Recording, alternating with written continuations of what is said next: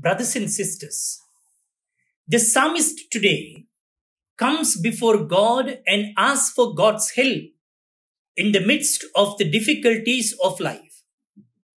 At times it seems that God has forsaken the writer, yet the refrain is the prayer of the faithful ones. Let my prayer come into your presence, O Lord. Let's pray that psalm now. Your response: let my prayer come into your presence, O Lord. Let my prayer come into your presence, O Lord.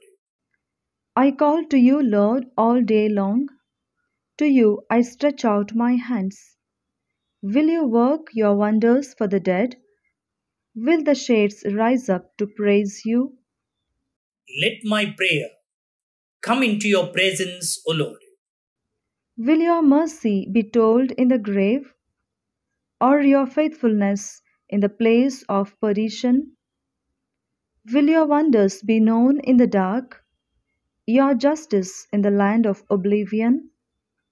Let my prayer come into your presence, O Lord. But I, O Lord, cry out to you. In the morning my prayer comes before you. Why do you reject me, O Lord? Why do you hide your face from me? Let my prayer come into your presence, O Lord.